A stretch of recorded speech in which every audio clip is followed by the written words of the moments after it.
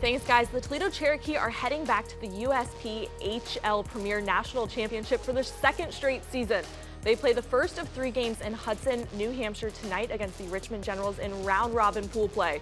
13 players returned from last year's team, but some go back even further than that, hailing from nearby cities like Sylvania and Temperance, coming up through the Cherokee junior hockey system.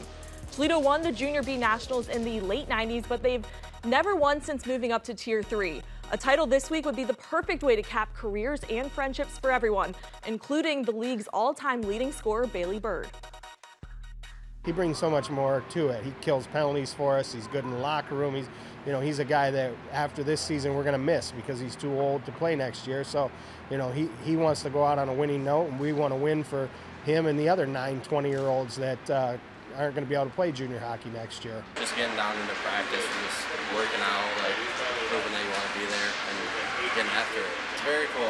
Last year I didn't get to play. I was injured, so I'm very excited to go this year. When I first started playing, it was here. And then I took about 3 years and went up to Detroit and then came back here, and it's been Toledo ever since. Like David, Jimmy, I've known those guys my whole life. Went to elementary school with them.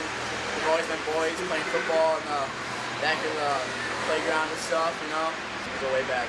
Playing in front of your family every night, every weekend, all that stuff, it's great. I mean, all the little kids are at all our games. When the older guys are out there and they want to put on a show for the younger kids. The talent, we have it, so it's just stick to what we know and get it done. We communicate well. We got great team bonding, In the locker room, it's always a fun time to be here. All the boys know each other well. We communicate well, pass the puck well. We just do all things together as a team, so that helps us a lot. My line mates I've been playing with all season have been great. You got Bailey and Vinny. Our defense is solid all the way around. You got Slater and Carlisle on forward. And then, our goaltender, there's a lot you can say about him. I got about 10 of my family members going. I know some of the other guys' families going as well, so it should be good. We got a big fan base.